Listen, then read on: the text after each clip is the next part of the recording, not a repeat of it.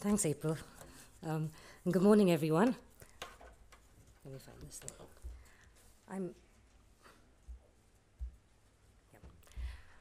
I've actually expanded the presentation a bit. We're going to talk about the GARC education platform, but in the context of methods and tools to deliver the information, education, and communication component of the stepwise approach towards rabies elimination. I know that's a very long title. We'll be learning more about the stepwise approach or the SARE later from Andre. But just very briefly,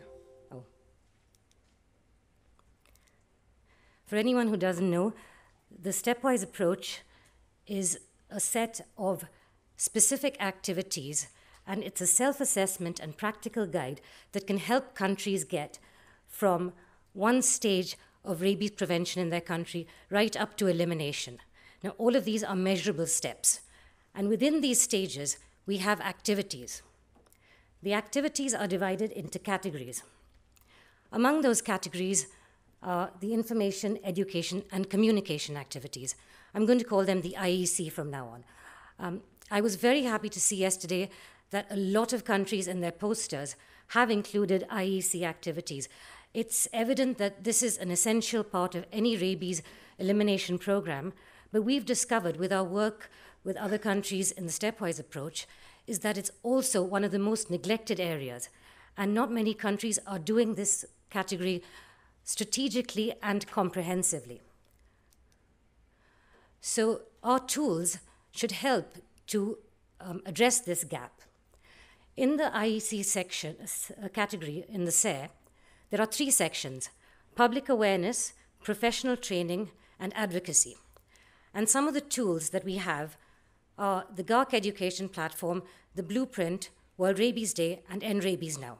I'm going to be covering 3 of them today, and Andre will cover the blueprint later. So the GARC education platform is a set of free online courses, and they're open to everyone, some of them, and some of them are for particular professions. Every course has an online assessment, and only by successfully completing this can a graduate get a certificate of achievement. We have certificates for all of our courses.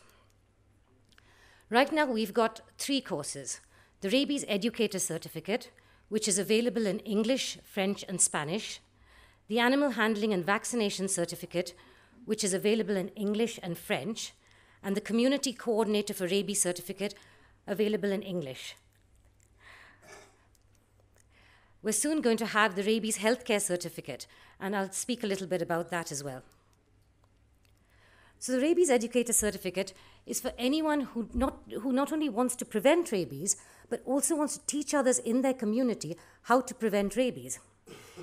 It has a set of modules, and among these modules, I'd like to point out we have one on responsible pet ownership, and we also have one on communicating with people.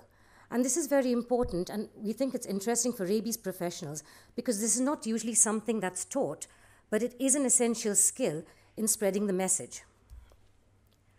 So globally, we've got over 4,000 REC graduates, and you'll see from the spread across the world that this is not a course that is country or region specific. This is a course that can be used anywhere in the world.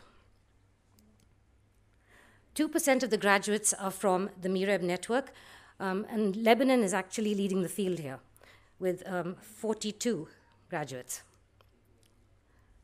The Animal Handling and Vaccination Certificate is for anyone who is involved in dog handling and routine vaccination of dogs. It exists to help promote the safety and well-being of the dog, the animal handler, and the vaccinator. We've got over 500 AVC graduates, out of which we have 3% from MIREB. So the red lines show health professionals registered on the OIE database. And as you can see, there aren't many AVC graduates. So, for example, when you're thinking about who this course would benefit, this could be a potential target group that could benefit from the AVC. The Community Coordinator for Rabies Certificate, or the CCC, builds on the skills that have been learnt in the Rabies Educator Certificate. and it helps individuals to become a focal point in their community for rabies prevention. So they can cover dog bite exposure, they cover mass vaccination campaigns, and we'll see here that actually they act as a liaison between animal health professionals and human health professionals and the community. So the course helps them to build relationships with community leaders, the veterinary sector, the human health sector, and it also teaches them specific roles for mass dog vaccination events and also what to do in case of bite exposures. Now, we want to be clear, this role is not meant to replace animal and human health professionals. This role is meant to support them. So this is one of our newest courses. So right now we've just got under 150 graduates and 5% from MAREB. So the GARC education platform has been integrated into different programs. Just a few examples. The picture on the top left is REC graduates in Cambodia. They did this as part of an FAO CDC training program there, and then they went on to train others. On the right, we have graduates from the Ethiopian government who did the REC and AVC.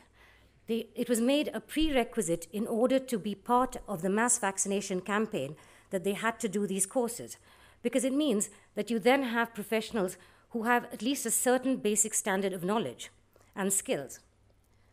And this is last year's workshop by the Institute Pasteur of Iran, where delegates had to complete the REC as a prerequisite for joining the course.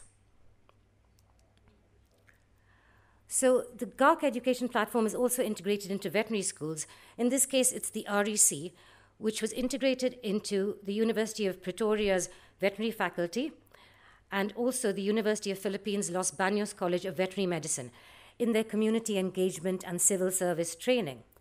And a comment from one of the deans said that the students became very confident not only in handling dogs and cats, but also in talking to pet owners. And these, we'll agree, are very important and transferable skills. Occasionally, we see some incredibly direct action impact in communities. This was not something planned, but when we were doing a course in Haiti with the CDC and other partners, one participant said, well, he was looking at the symptoms being taught, and he said, well, that's what happened to a child in our village.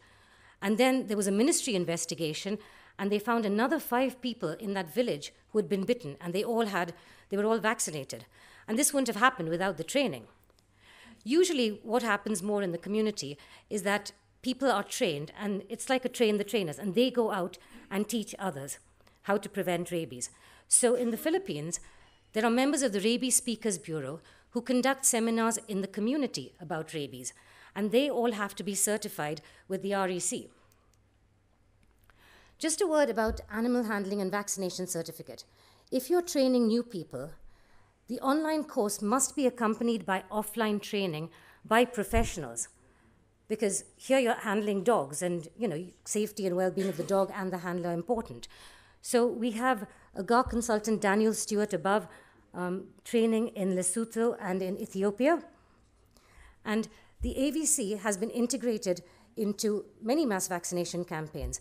Here we have a Veterinary Students Association, which made it part of their annual field medicine training. And then they conducted a mass vaccination campaign in the city. And here we have an organization called Veterinarians for Animal Welfare Zimbabwe. And they have a set of animal welfare inspectors who run mass vaccination campaigns in rural areas. And all of their inspectors are certified with the REC and with the AVC. So we can, although our courses are online, we can consider on a case-by-case basis, if governments request it, offline training, and also if they have the funds available, of course. So the latest part of our GARC education platform, which is very exciting, is aimed at human healthcare professionals. And I think it might address some of the questions that came up yesterday, because it covers administration of biologicals, it covers lab investigation, it covers clinical diagnosis, and it also includes the latest WHO guidelines as presented yesterday by Dr. Knopf. So moving on to World Rabies Day now. So everyone, I hope, knows World Rabies Day is September 28th. It's a day of action and awareness for rabies and rabies prevention.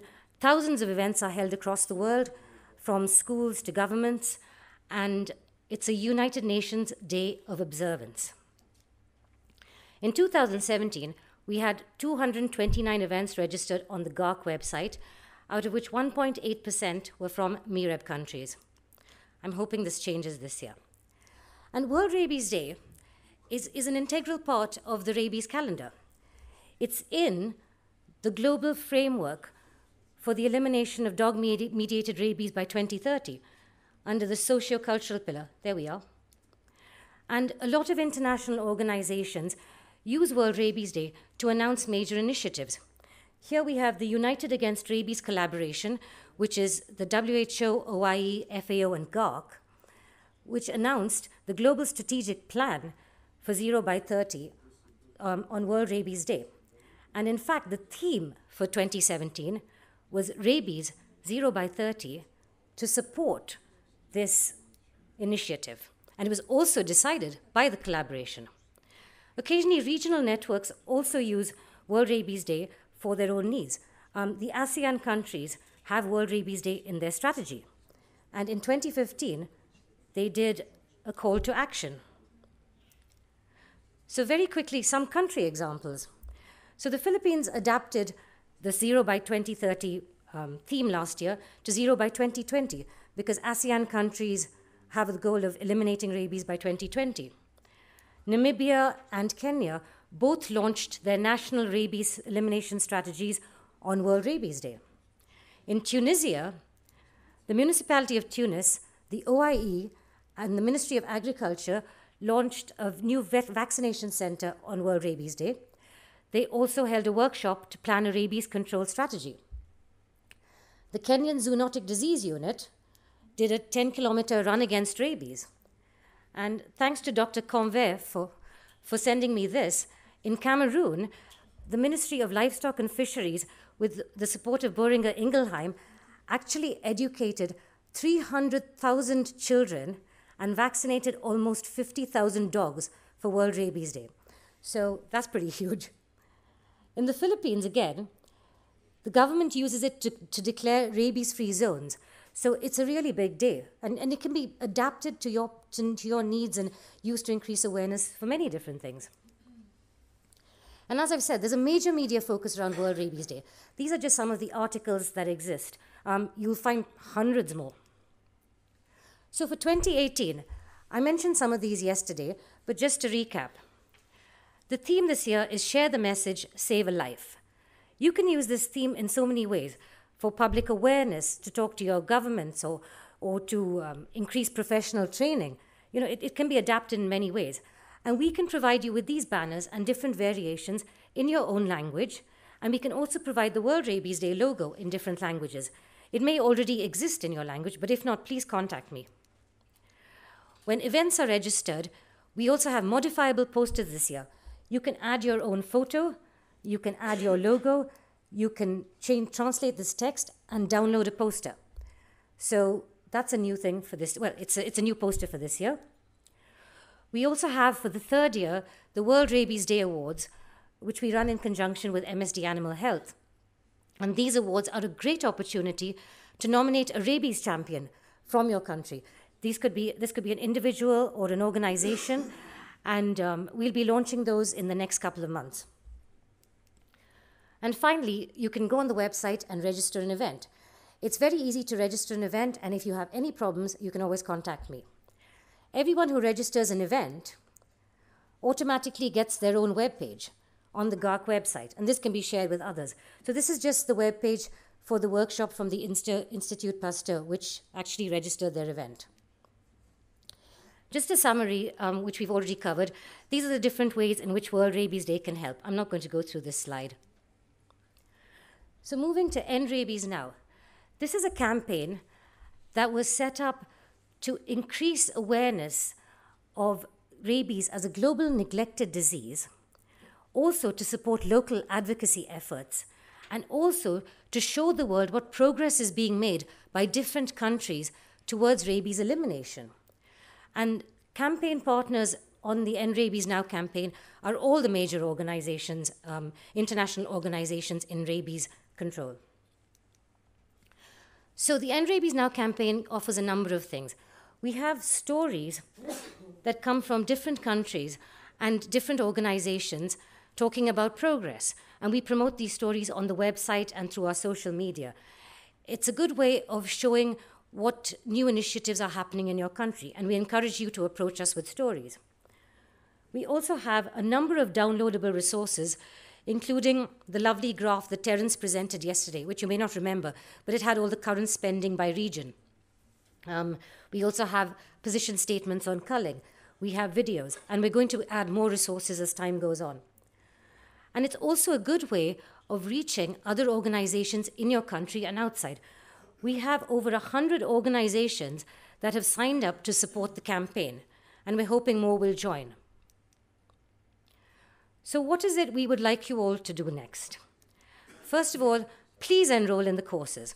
It will help you to see how you can best use them for your country and if they need to be adapted for your needs. The USB drive you have has the flyers of all of these things, so you can use those. Please hold a World Rabies Day event. I know all of you already hold them, but do share it with us so that we can share it with a wider audience. And of course, the banners are all in English on your USB drive. As I said, we can do them in different languages. Please send us your stories of progress to share via the End Rabies Now campaign. And all our new initiatives and resources are shared with everyone through our newsletter. So you can sign up through this link. Or again, just contact us and we'll do it for you. And you can contact us for customizable resources. Your USB drive also has a selection of the GARC awareness resources. We can work with you to translate those into different languages. So please do get in touch. That's our address, and I can also give you my card. Thank you very much for listening.